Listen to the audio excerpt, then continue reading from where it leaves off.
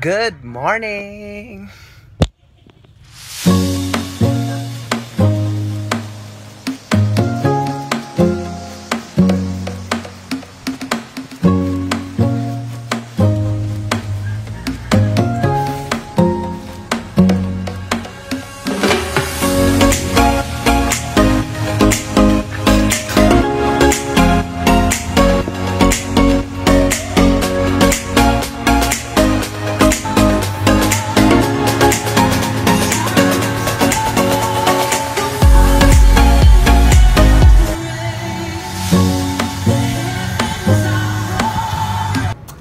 And I'm back. Hello guys.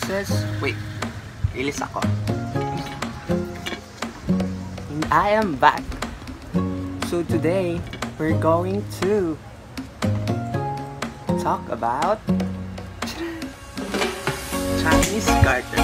And now, let's talk about the history of Chinese garter. Chinese garter is called Chinese jump rope in other countries. It originated from China in the 7th century. They play it before during the celebration of Chinese New Year. It was passed from generation to generation and has become popular even in other countries. The game is typically played in a group of at least 3 players with a rope approximately 16 feet or 5 meters in length tied into a circle. And the definition of Chinese garter.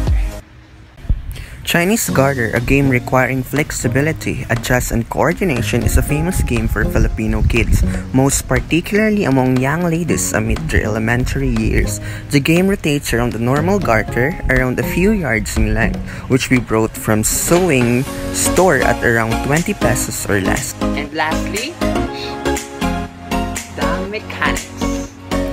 They will do rock, scissors, paper to determine who will play first.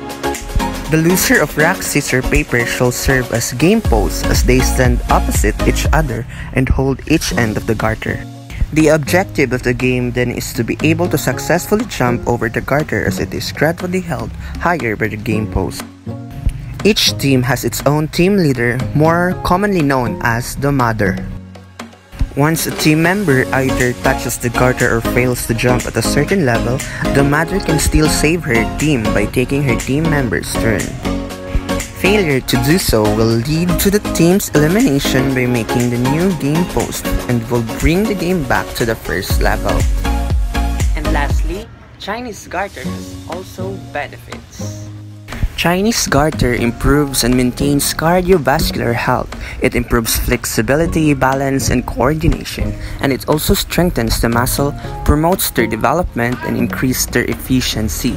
It boosts our immune system, and it reduces obesity and diminishes the risk of having a chronic disease. And lastly, it reduces the chance of having osteoporosis. And that's it. That will be all, guys, for the Chinese garter. See you all soon. This is Franklin Charles M. Basilio from PE4. Bye-bye.